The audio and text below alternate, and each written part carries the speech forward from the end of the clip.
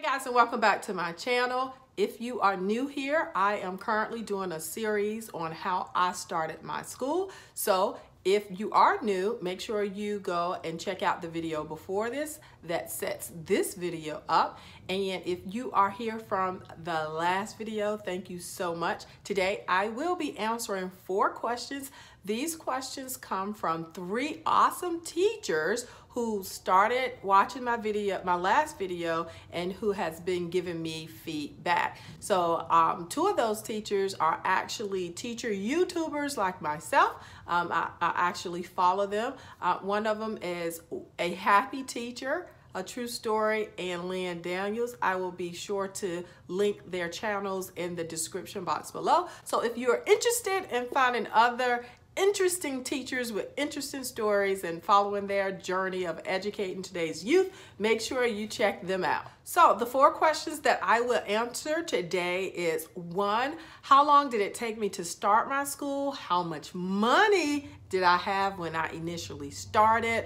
What are the legal things one must do in order to have a school? What are the requirements for accreditation?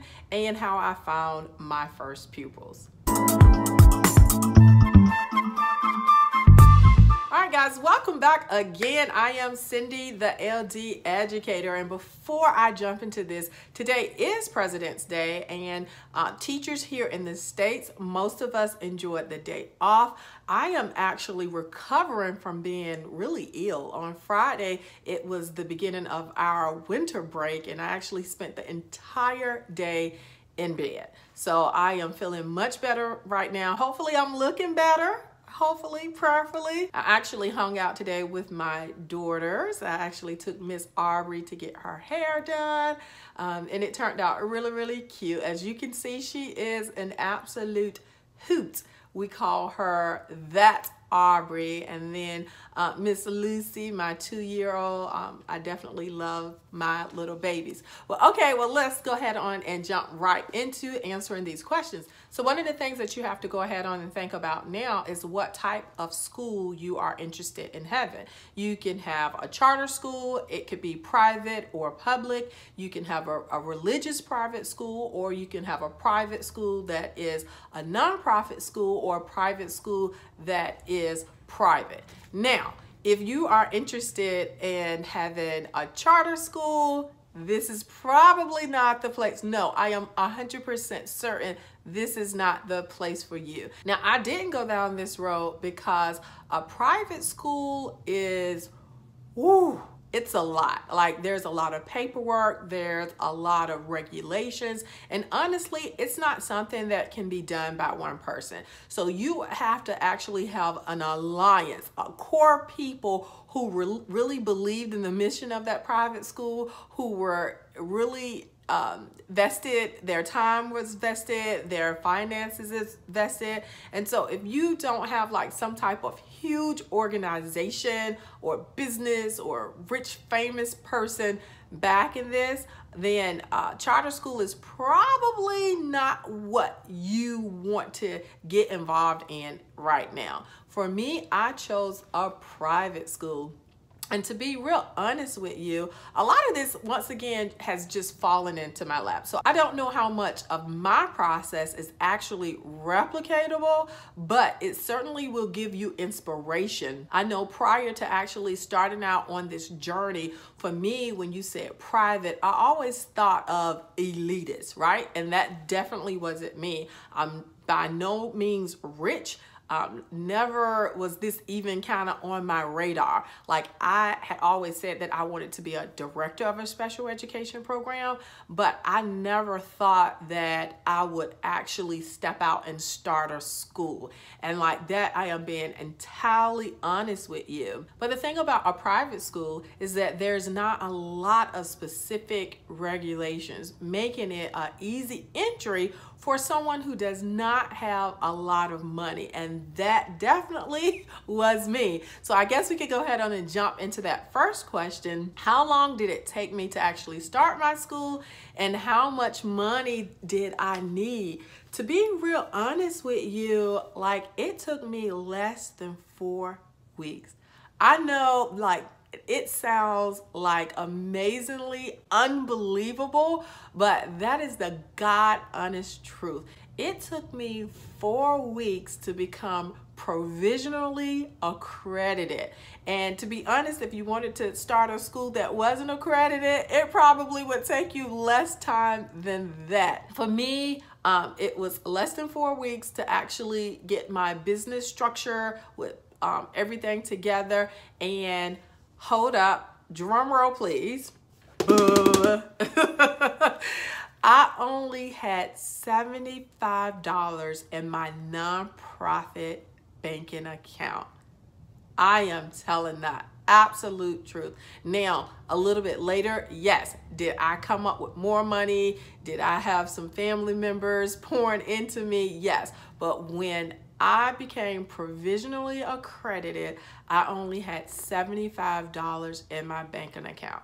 So right off the bat, if you are a teacher now in public schools or a charter school or even in some other private school, and you're not happy and you know you were called to be a teacher and you're thinking that one day you want to start a school, know that it is really within your reach. Like, if my story does nothing else for you, it should inspire you that what is now my reality can be your reality too. Now, like I said, I am a believer, and I believe that I have been called to walk this journey, this path, and I believe that a lot of supernatural things happen because a lot of the things that or the doors that was open for me was really beyond my control. And when I tell you, I knew little. Like, I didn't even know that the things that I had already had, like, put me in a prime position to be able to actually have this school. So I do believe that it was not just a right place at the right time, but God has put this call upon my life. And prayerfully, that's the same thing for you, that you believe that you're called to do this, or you have this dream, you have this passion to do this. So don't allow money and time to talk you out of this, because you can do it. I believe so much in teachers. I feel like we are in an educational crisis. I do believe in public schools, but they are not meeting the needs of every child, or every child does not come to school being able to receive from the school. And so I think private schools at this point will meet a great need. So the next question is, what legal things do you need in order to start a school? Now, of course, this is going to be different for each state, and this probably would definitely be different if you're watching this in another country. But once again, I think you should really do your research, because I think most of you will be so surprised at the fact that for a lot of places there is just not a whole lot of regulation. Now, in order to just say you have a school and it's not accredited, all you need is a business license, a business license, a safe place to conduct your business, as well as, some plan for curricula. And there's some minor things that you have to do, like reporting the attendance at the beginning of each year of whatever students are in your school. And that's it. And you have yourself a school.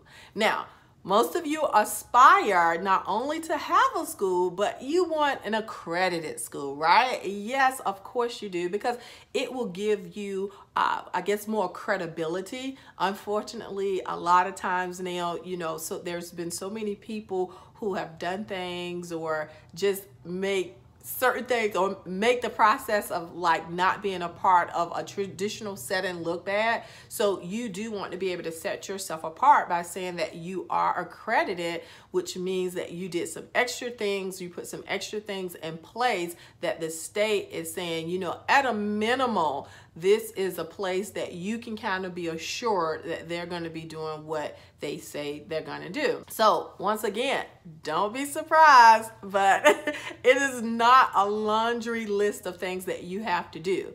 First of all, once again, you still need some type of business structure, a business license. I happen to be a nonprofit organization, so there were some extra things that I did, but I didn't do those things specifically for the school, and I kind of talk about my nonprofit status a little bit later.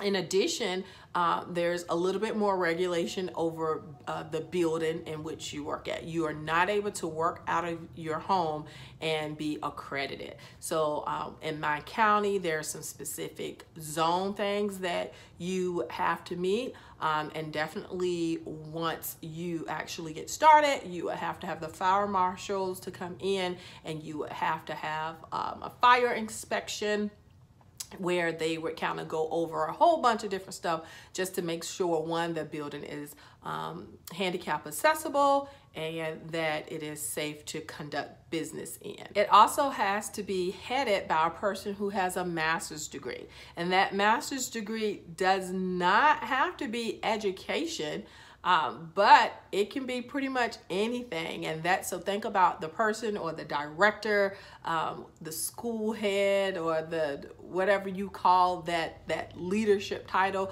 but that person has to have a master's degree. In addition, you have to have at least 5 minimal students, and you also have to have, like, I guess, your school plan. So almost like a business plan, things like the teacher code of conduct, the student handbook, different plans, emergency plans, how you're doing fire drills, and all of that good stuff. And that could be somewhat extensive, but it's still not very difficult to put together. Now, consider this.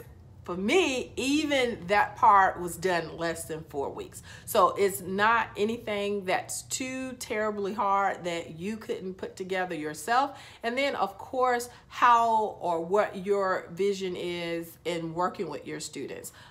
You do have to teach the basics of reading, language arts, math, and science. Oh, and your staff. So teachers only have to have a minimum of a bachelor's degree or 3 years of experience in education or health. Now, those criteria came from the accredited agency that I am under.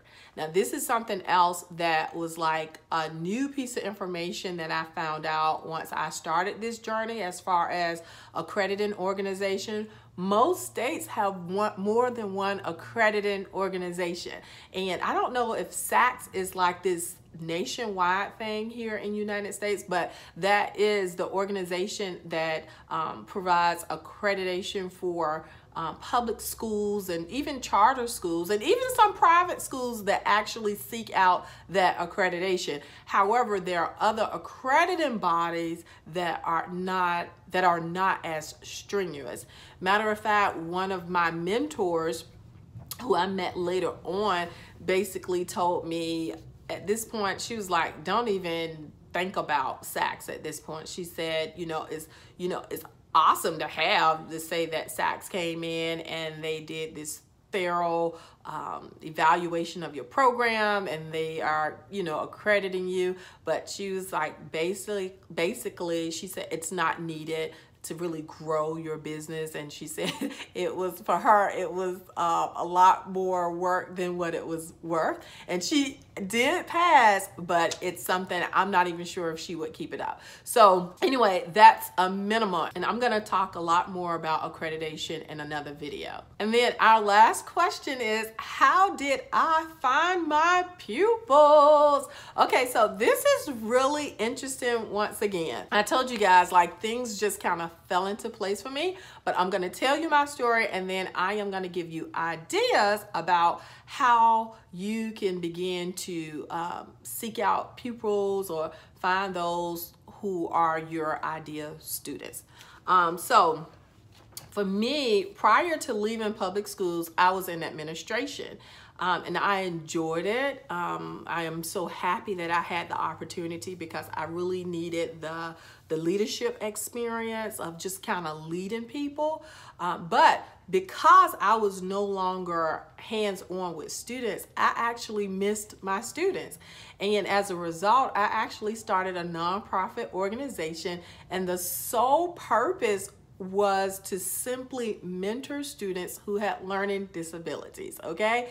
That was it.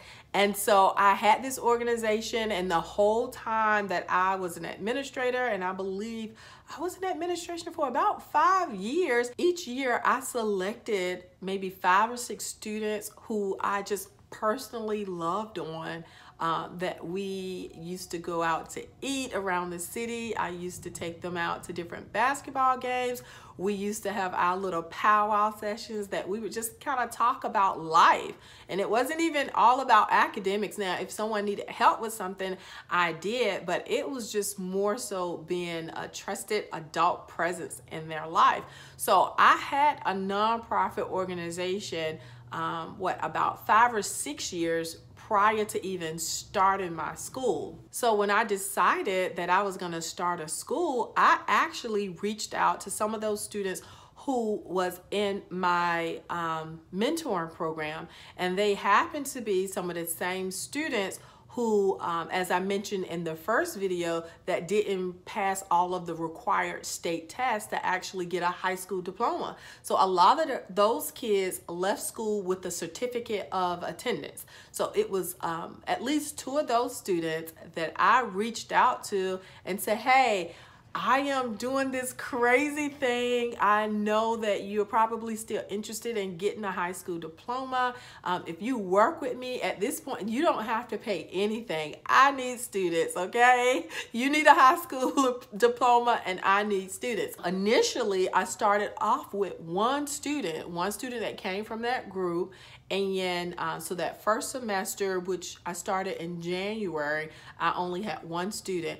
That fall, another student from that group joined me, and then I had someone else to recommend another student. So in all, by the time the fall came, I had 5 students. Now also remember, although I'm not getting too much into the accrediting part, but initially I got a provisional accreditation because one of the things that I didn't have was 5 students. So my whole goal over the summer was to pick up 4 more students, and that actually happened. So that was kind of my process. You know, it wasn't difficult whatsoever. But thinking about you, if I had it to do all over again, and if it didn't happen for me that easy, I definitely would have probably still used the nonprofit more strategically at building relationships with parents who would have potentially been people that I could have reached out to. So my big takeaway for you is to find those parents of students who are not necessarily performing well, those parents who are not happy with how things are going with their current placement. In addition, you could start summer programs. If you start a summer program, whether it's a tutoring program or just a regular summer program, and that could actually put you in a position where you're not even, trying to recruit from your school, but that's something that was open up for everybody. You're starting to meet relationships, or you're starting to make relationships with parents, and then you're finding out what their needs are. In addition, I feel like churches are always an untapped resource. One of my students that eventually joined me in that fall semester was referred to me by a church. It was a church who had an educational program. They did GED programming, and this student actually went because he wanted his high school diploma. But after they did his initial intake, they discovered that he was basically a non-reader. And so someone at that particular church knew of my journey of starting a school, and they actually referred him to me. So I think that would be a source of interest. And you know, if I had it to do all over again, I was numero uno in this. Like, I was the center of this. I did it all by myself. But I would even get parents who are really interested in starting something different, because when you have parents who are fighting for you, then you don't have to do a whole bunch of marketing, because they will speak for you. And I do believe that with, you know, there are so many students who learn so differently, and I'm not even just talking about students who have learning disabilities like the ones that I work with. I think in general, like, we are no longer that, probably never been in a one-size-fits-all. You know, we're starting to see now that there are so many people outside of that box. And so, you know, parents want an alternative to public schools for so many reasons. Probably about maybe 2 years after I started my school, I had a parent who reached out to me whose child was like really high functioning. Her only issue was that she had school anxiety. Like, she just did not like going to school, being surrounded with so many people. So my environment became just the perfect place. So basically that's it. I hope you guys found this video very informative. Please remember, put a couple of comments down below. If I didn't answer in detail something particular that you wanted to know, please put it down there. I have a couple of other requests from Lynn Daniel, and I definitely will be talking about funding, accreditation, paperwork, and a whole lot more in upcoming videos. So you guys make sure you check back. All right, bye.